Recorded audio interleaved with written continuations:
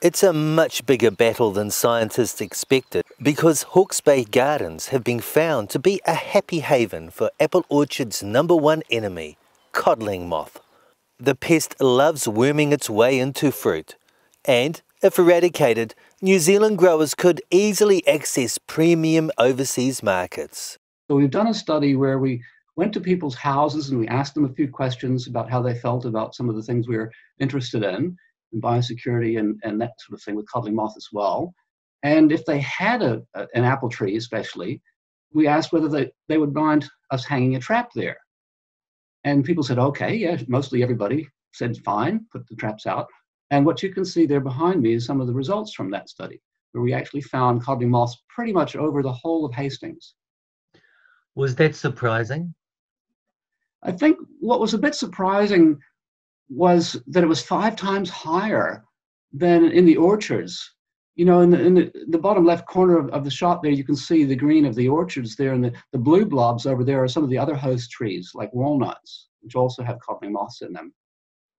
But the orchards are essentially solid hosts, but they have things like the sex pheromone treatment, which stops insects from mating. So the codling moths are more scarce in the orchard area than they are in the town nearby by 5 times. The 200 traps laid in Hastings suburbs used a sex pheromone to catch amorous males. But a more successful trial in central Hawke's Bay used millions of sterilised moths to lessen the chance of reproduction, slashing the population by 98%. Dyed pink for easy identification when popped, they were bred in Canada and dropped by the millions from a low-flying drone over orchards.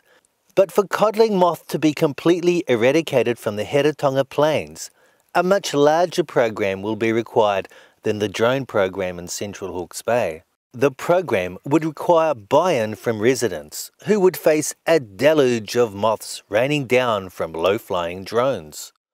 Our student from the University of Auckland did the house-to-house household surveys, and she found overwhelming support for what we were talking about, with even drones releasing the insects.